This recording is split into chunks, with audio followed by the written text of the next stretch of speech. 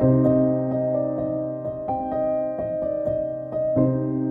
hi there, it's Sandy Allnock, and today we're going to do a little saturation study in terms of the Copic Blues. And I'm going to start off with this color combination sheet. It's a free downloadable. There's a whole bunch of different designs in the PDF that you can download and print out and test out your own combinations.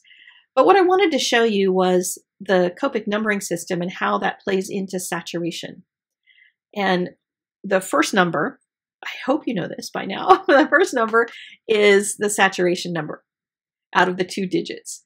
So the 0 means it is a highly saturated color. It doesn't mean it's light. It means it's an intense, strong, bright color. And that color can be light or dark. It can still be dark and be really intense in color. It really depends on that first number means that intensity. And the second number is how light or dark it is. When we move into the B1 family, there is no B1 0. So we're not getting an apples to apples with the star that we just colored on the left, but we are getting an idea of how this color grouping feels. It also has a B1 8, so it goes darker. It doesn't go as light, but it goes darker.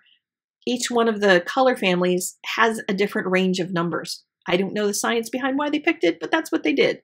And that's what we end up using as artists to color with these markers.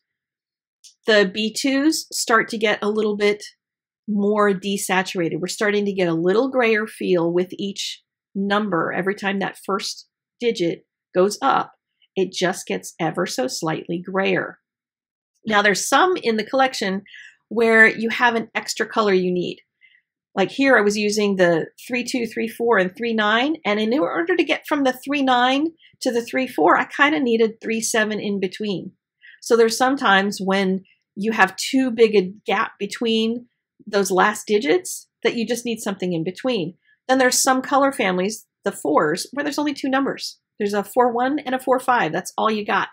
Fortunately, they blend together and you can use other colors to blend with it, but I'm sticking with just the families for this exercise. Now this one is the B9s. They have the widest spread of numbers. The B99 is super dark. The 91 is really light. And then there's a 9-5 in between. You can work really hard to blend it to kind of make a crisscross in between there, but you can also add a 9-7 in between the 9-9 and the 9-5 in order to get a little transition. There's a 9-3 that's a little purpley, and there's a couple colors that go a little purpley, like the B6s, but we're going to leave that for another day. I'm going to make a card now with this stamp set from Reverse Confetti called Picture Perfect. And I'm going to talk about why I'm choosing each one of the saturated colors, because saturation can have an effect on what the eye sees and how you communicate distance.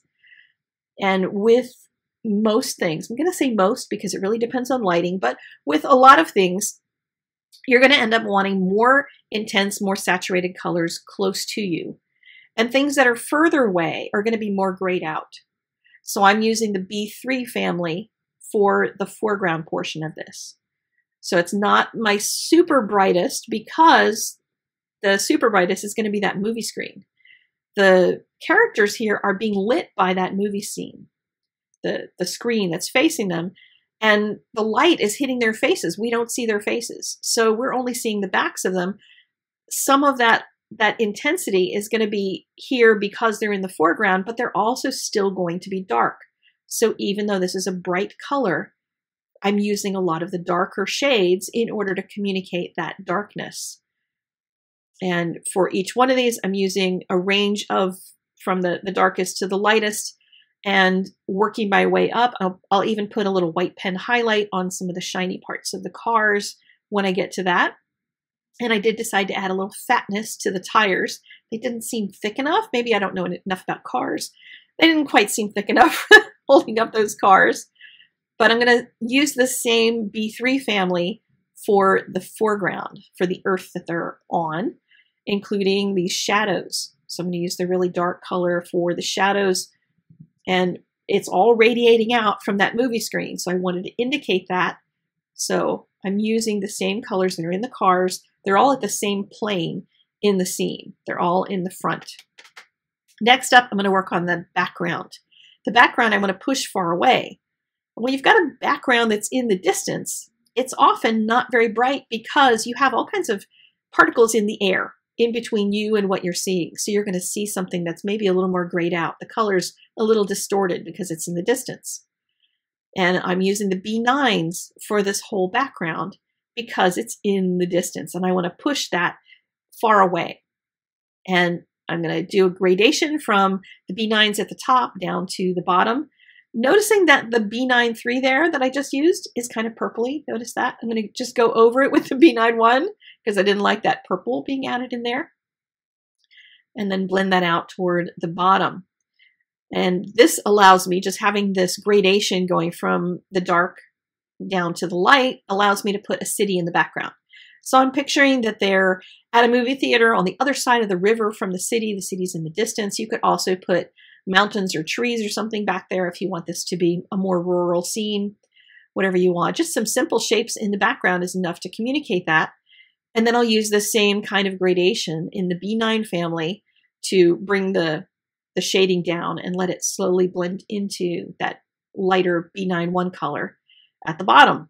So next up is going to be the movie screen. The movie screen in this particular instance is the source of the light. And even though it's not backlit, I'm going to treat it that way. Movie projectors are back behind the audience in most circumstances, but I'm going to treat it as though the light is emanating from the movie screen itself. I'm putting a dark frame around it because that's what's drawn into the stamp itself. I kind of used a gray, not sure why I did that. I will fix that later on. But the center portion, I looked up Looney Tunes end screens just to see what they did and how they handled them. There's a big black dot in the middle of the whole target, but most of them are done in reds or yellows, those kinds of colors. Since I was doing it in blues, I had to translate that somehow. And they have a dark red around the outside.